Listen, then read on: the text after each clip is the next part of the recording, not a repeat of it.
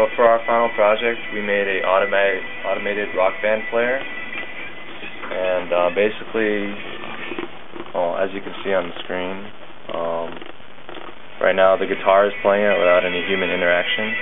So basically what we do is we use our microcontroller to scan the composite video output from the Xbox, and we pretty much scan a certain line around right here. If it detects a note,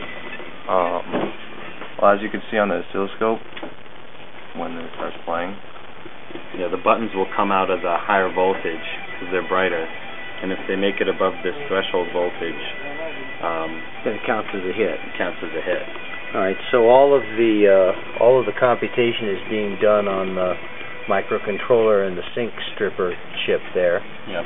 And then with the cool Nintendo power switch and reset. Yeah.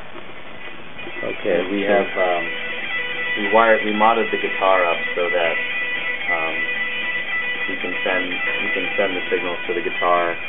There's optical isolator switches across the buttons that we can close electronically from the microcontroller while still keeping the functionality of the guitar. We can still use the buttons. Right, so you didn't destroy the guitar, you just put the buttons in parallel with them, put the electronic switches in parallel with them. So we have the Xbox, we have the guitar, we have the television output, all being controlled from the microcontroller.